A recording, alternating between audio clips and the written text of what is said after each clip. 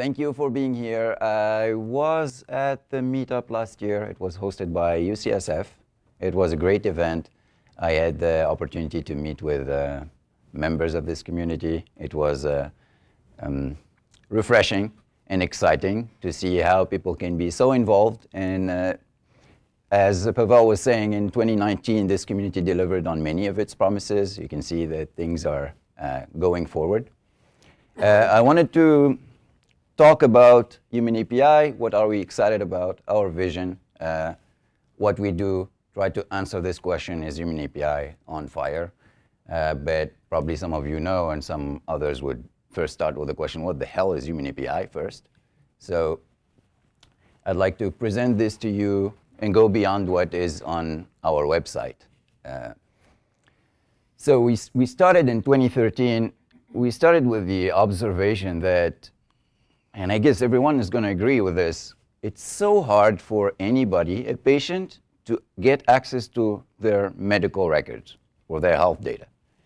And it's so hard for an enterprise, whether it's a business or a nonprofit, to get that data and use it for something.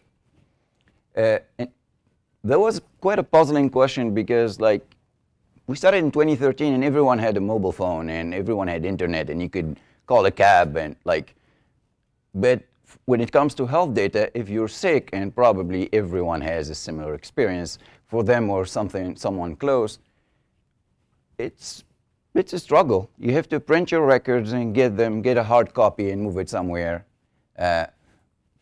So we thought that there's something to be done there, and it's also a great business opportunity. If we want to foster innovation in healthcare, it always boils down to what we call data liquidity, the availability of data, the ability to exchange health data safely and for cheap. And we've been meeting hundreds of smart people and hearing great ideas. It always comes to the same thing. If we had the data from patients, we could do X, Y, and Z.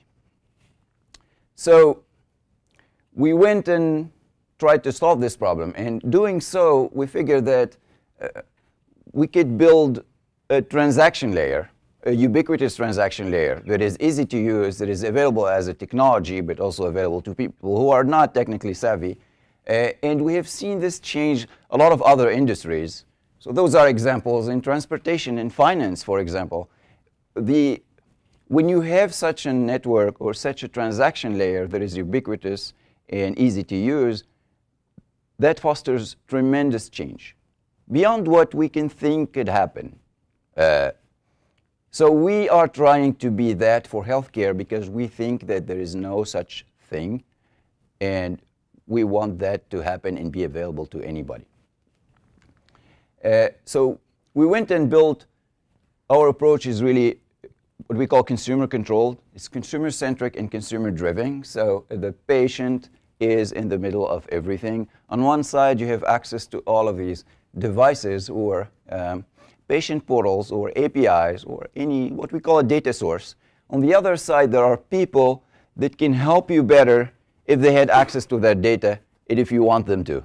So those people could be caregivers, it could be your health insurance, it could be an underwriter in insurance, it could be a clinical researcher. So what we do is to make this as easy as possible through a mobile UI or a web UI where we can mediate that transaction. And doing so, we had to figure out how to get the data. So we have built a clinical network. And it's the largest of its kind today. And we use all kinds of technologies that are available to us. We have almost 90% coverage of the United States. Any kind of data source, it could be labs, pharma, hospitals, wearable devices. So there is almost 90% chance that anybody here can transact their data from their provider using Human API. I see a lot of questions in people's heads. So if you want a demo, I can do a demo later, and I can show you how it works. So I mean, if you hear this, it makes total sense. Our vision is completely aligned with FHIR because that's what FHIR is about, is interoperability, making this easy for anyone, creating a standard. What we like about this standard is it's inclusive. Standards that came before were about the schema or the validity of the data, but not necessarily about how you can exchange that data. So FHIR comes also with specs about the paradigm of exchanging the data, which we really like. It's also developer friendly. Anybody who knows the old HL7 would agree with this. And the name. Anything that is developer friendly has a name that is amenable to jokes and puns, and FHIR is great about this. Third, I think Pavel touched on this, but other people, probably other speakers will touch on this. 2019, 2018 have been great years for FHIR as a technology, as a community. It's growing at a faster pace and is getting traction, which we like. And last but not least, and probably all of you being here, braving the harsh California winter, are a real evidence of this. It's a community I have next to nothing in the health IT landscape, and we're really proud of being close to this and interacting with it. Then we're trying to be pragmatic. There are things that are still open questions for us, and I want to start this as a discussion with you today and later. How can we try to answer those questions and move faster in our adoption as a company of FHIR as a standard? And the first thing is, adoption is still low. At our scale, if we had to use only FHIR APIs in the United States, our network coverage would be much smaller, and we would not be able to support all the use cases that we want to support today for our customers.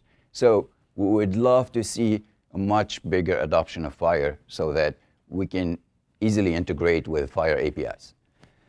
The second is we've done some research, and we see that using formats of data like CCDA would yield more data that is otherwise not accessible through FHIR. And this is not to blame the standard itself, because it's pretty comprehensive. It's the way providers make this accessible. So a lot of our use cases require deep and comprehensive data, because in the clinical landscape, you need, the clinical realm, you need what you call the bigger picture. And for example, discharge instructions. Those are things we typically don't see coming out of FHIR APIs, even if we compare the data that comes directly for the same patient in FHIR and CCD. So it's not that the provider doesn't have them. Either they made a choice or not to surface them, or it was a technical struggle, etc.